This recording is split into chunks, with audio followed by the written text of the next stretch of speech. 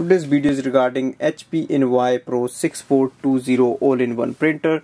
I'm going to show you how to do the Wi-Fi Direct setup and do the wireless scanning using inbuilt Wi-Fi of this printer. So that will be a secure connection between your printer and the device without going online. Let's start with that. And now we have to go to the control panel of this printer. Switch on the printer, so press the power button. Also download the A4 size sheets at the paper tray. So this is at the bottom.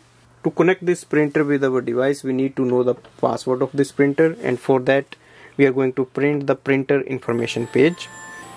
So here is the information button which we have to press.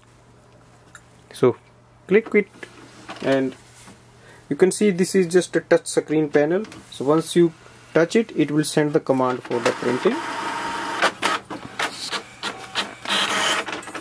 Here is the printer information page. It displays the name of the printer and its detail.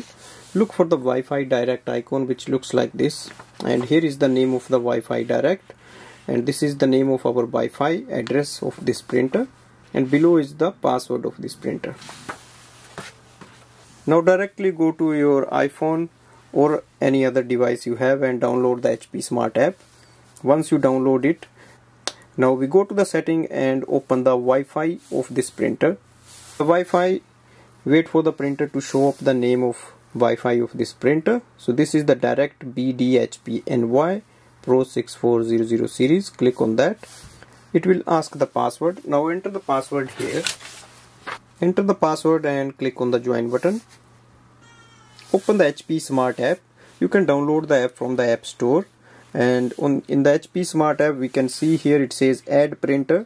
Also there is a plus button on the top, so click any one of them, and on the next screen you will see the name of the printer is available. Click on that. It will add up the printer instantly here. Now your printer is ready for wireless printing and scanning. Now I'm going to show you how to do the wireless scanning. So here is the scan button. Click on that. Open the top scanner lid. Place the page facing downwards on the left hand side corner. Close the lid. Go to the app and click on the blue icon.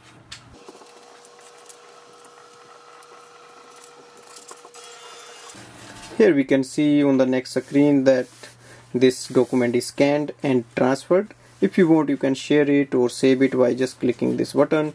Also you can change the format to PDF or JPEG. Thanks for watching.